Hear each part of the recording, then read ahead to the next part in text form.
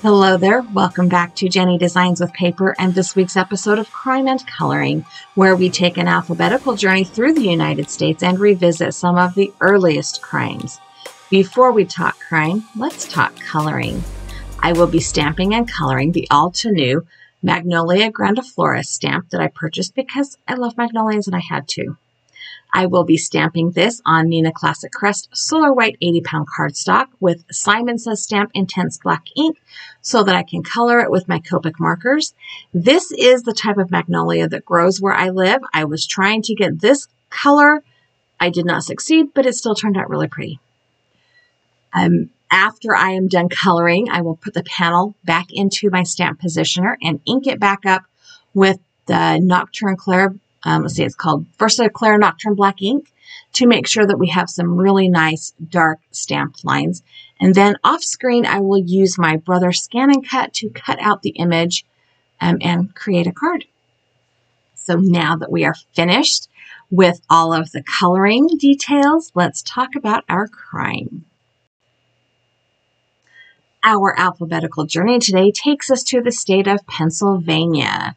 Pennsylvania was part of the original territory of the United States. It was chartered in 1681, although New York did not relinquish its claim to the area until the following year.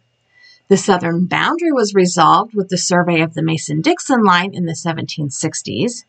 Connecticut had claims to Pennsylvania territory, and that was resolved by an award of land in the Continental Congress, words are hard, of 1782. Pennsylvania ratified the U.S. Constitution on December 12, 1787. It was the second of the original 13 colonies to join the Union.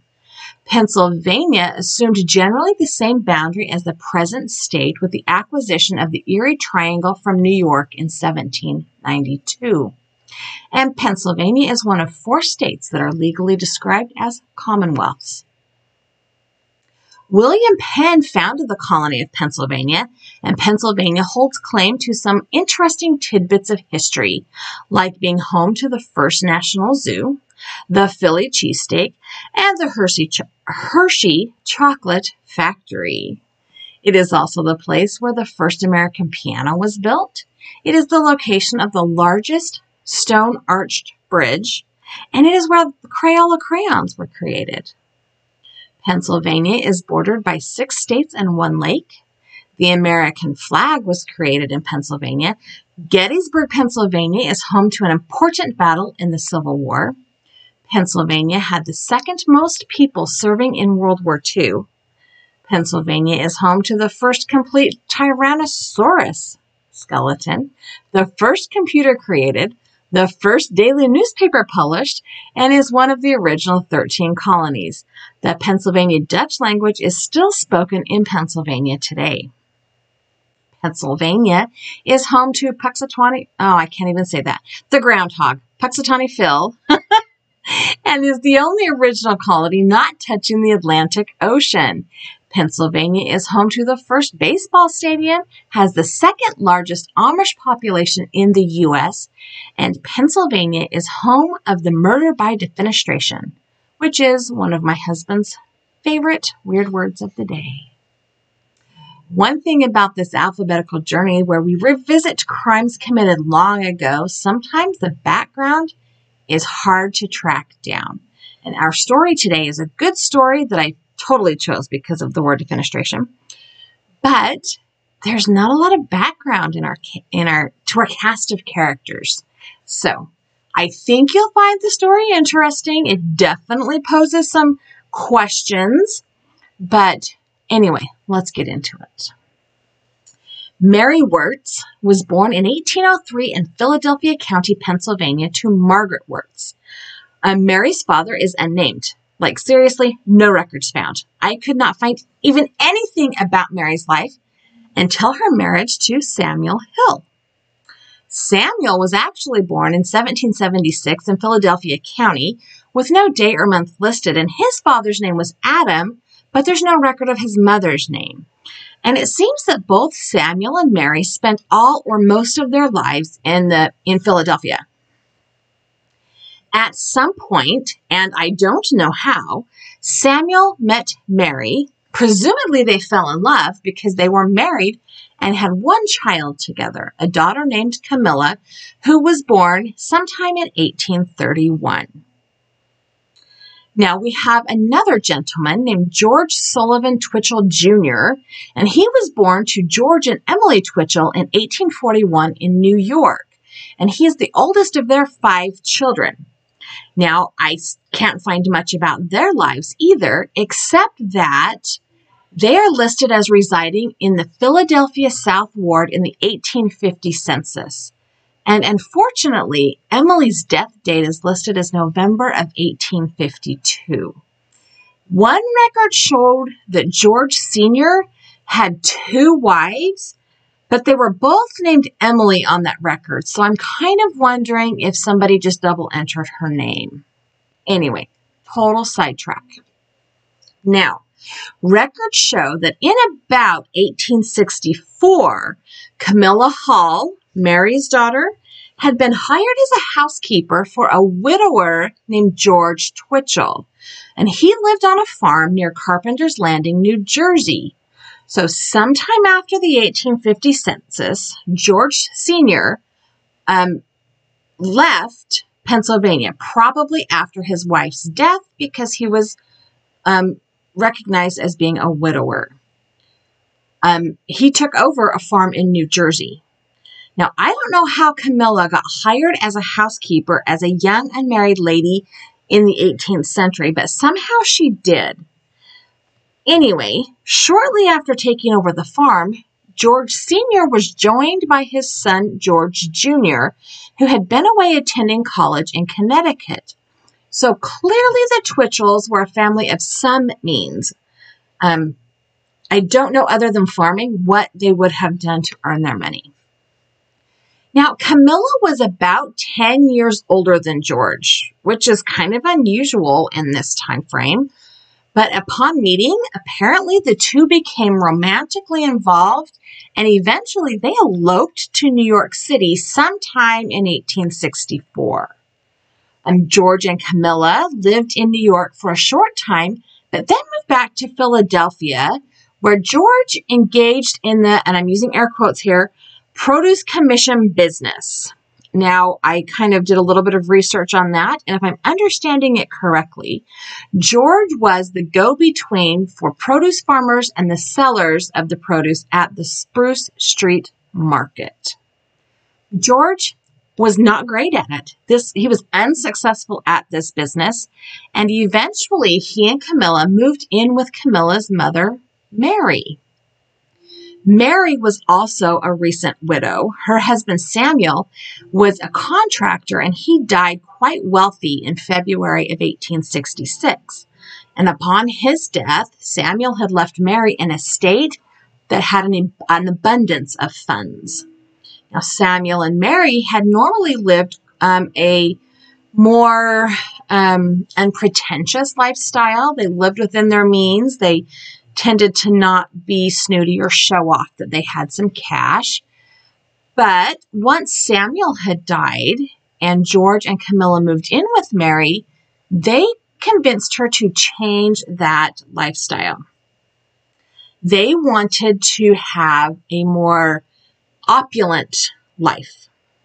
So they convinced Mary to start spending a little bit more money and to flaunt it a little bit, apparently. Like I say this like I was there, but according to what I read. So with a new source of revenue, George went into business again, and this time he was manufacturing shingles in Camden, New Jersey. So I don't know if he moved to New Jersey or if he just ran a business in New Jersey from Pennsylvania. I mean, right now, like today, it's not a huge commute, but back then it would have been a really long commute. However, he failed at this as well. And in November of 1868, the business went bankrupt, leaving George pressed for money. I imagine with a bankrupt business, he would have creditors wanting to be paid. In spite of all the push toward a different lifestyle and probably asking for more money, the Twitchells appeared to be on really good terms with Camilla's mother. The servants in Mary's home said that they got along well, and they all continued to live together in Mary's home, living on Mary's money, her inheritance. Around 9 o'clock on the night of Sunday, November 22nd of 1868, Sarah Campbell, was a servant of Mary, was returning from church. But the door was locked, and she had to ring the bell repeatedly before George came to answer the door. Now, according to Sarah, George was just partially dressed, as if he had already gone to bed and then tossed on some clothes to go answer the door. According to Sarah, when he opened the door, he remarked how cold it was and then said, quote, "I wonder where Mother is," definitely implying that Mary was still outside, that she had not returned home. George let Sarah in and returned to his own bedroom. Sarah opened the door leading to the yard and was horrified to see the dead body of Mary Hill on the brick pavement beneath the windows of the sitting room. She called for George, who came out exclaiming, "What is this?" He and Sarah, George and Sarah, carried the body of Mary into the kitchen, and Camilla came downstairs in her nightclothes, found her husband washing her mother's face with a wet cloth. The neighbors were called, the doctor was sent for, and they were met at the door by Camilla crying, "Mother has been killed. She fell out of the second-story window."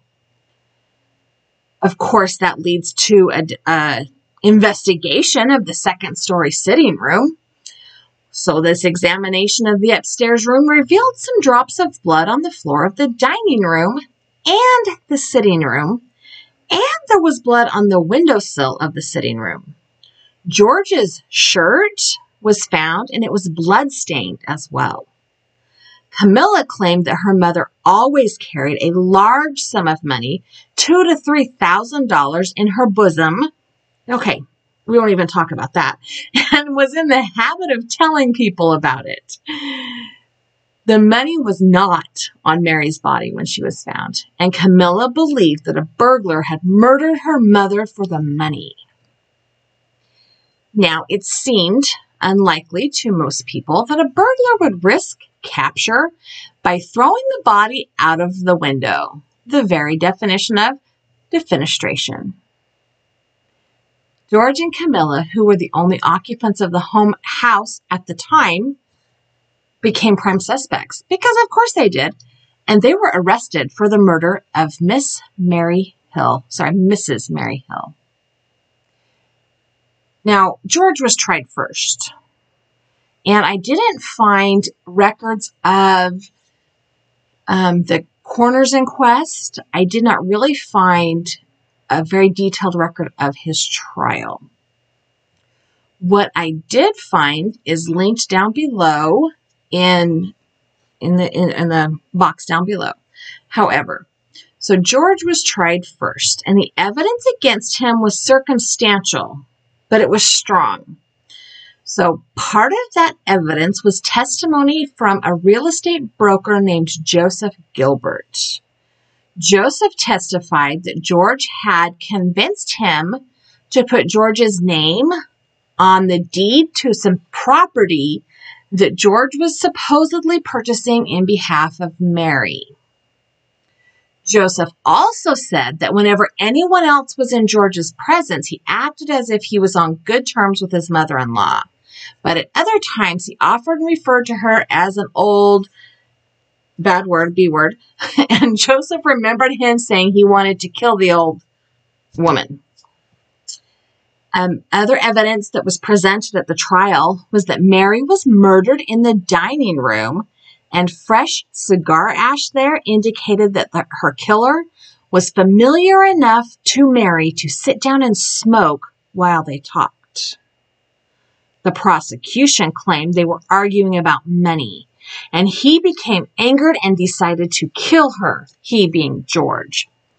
First, according to the prosecution, George went to the kitchen to obtain a larger fire poker than the one that was in the dining room. I guess the one in the dining room was dainty. I don't know. George returned and used the larger poker to beat Mary to death. And then, in an attempt to confuse the evidence, he threw the body out of the window, then went outside and placed the bloody fire poker under her body. He removed his bloodstained clothing, went to bed, and waited for Sarah Campbell, the servant, to return and find Mary. Now, the defense had some, they argued some things about this whole prosecution case.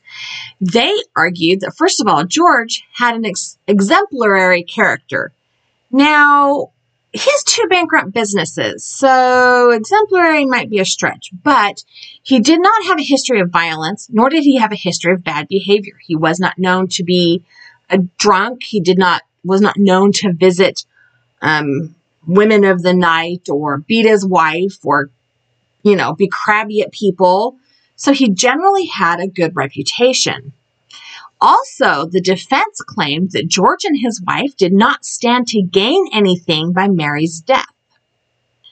Samuel, Mary's husband's will, stated that the estate would go to his wife until her death, then would be passed on to his relatives, not hers. Okay, I have questions about that, but we'll talk about that in a minute. None of the missing money that Mrs. Hill was allegedly carrying on her person could be traced to George either. Like, he didn't go start spending dollars or paying bills or whatever.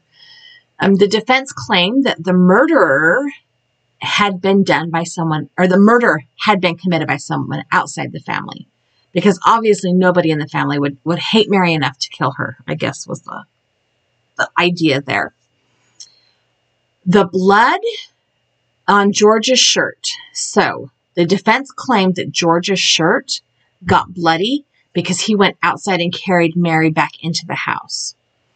And then the defense had a witness named Charles Altgett who lived nearby, and he claimed that he saw 2 men leaving Mrs. Hill's house when he was out walking at about 9 o'clock that night. His description was kind of vague. One was tall, wearing a long coat. The other one he didn't have much of a description of it all. But the thing he noticed was that the entryway to Mary's home was dark, not lit up as he would have expected it to be.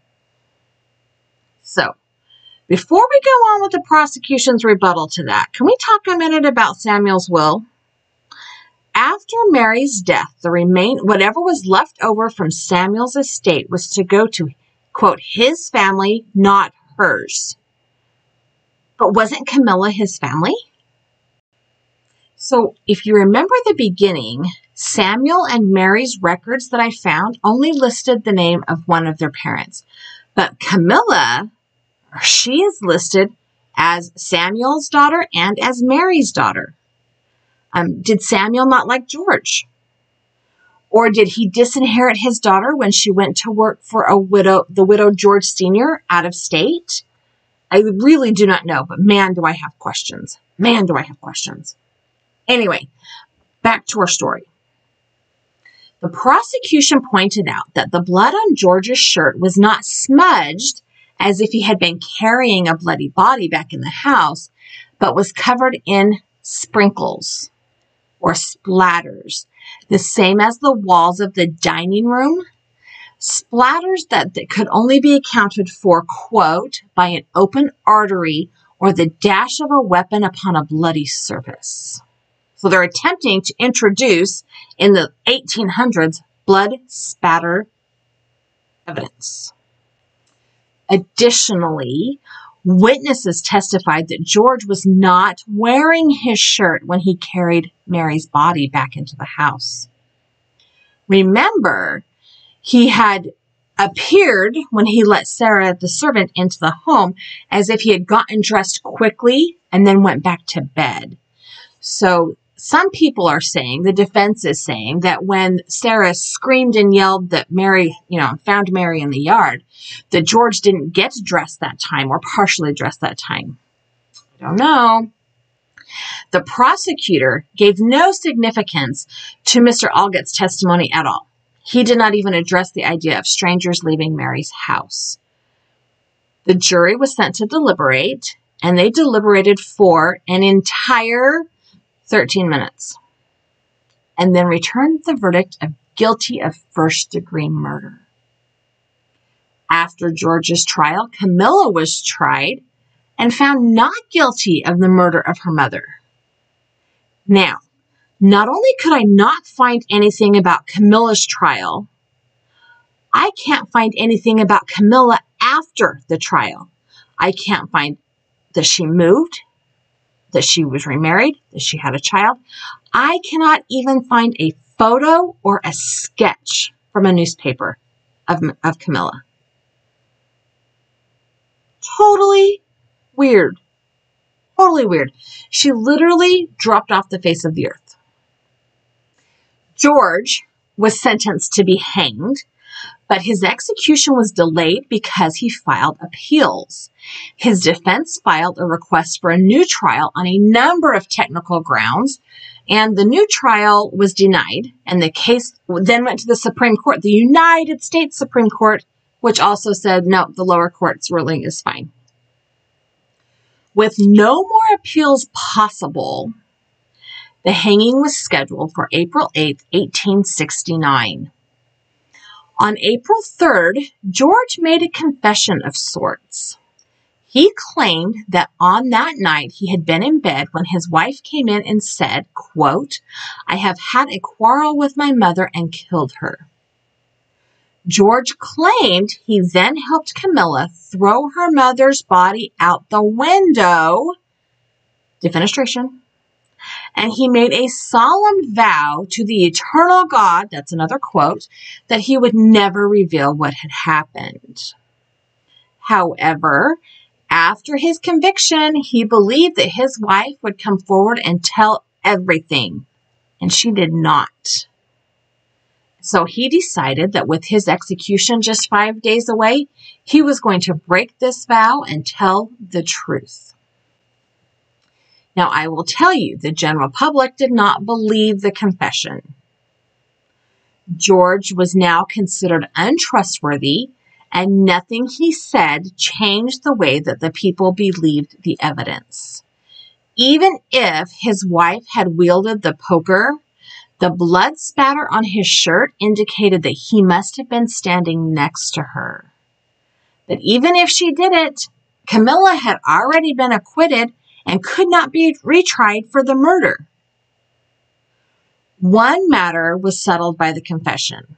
It proved that the murder had been committed by one or the other of the Twitchells, and Mr. Algott's tall man with his long coat was proven just a myth or even a lie.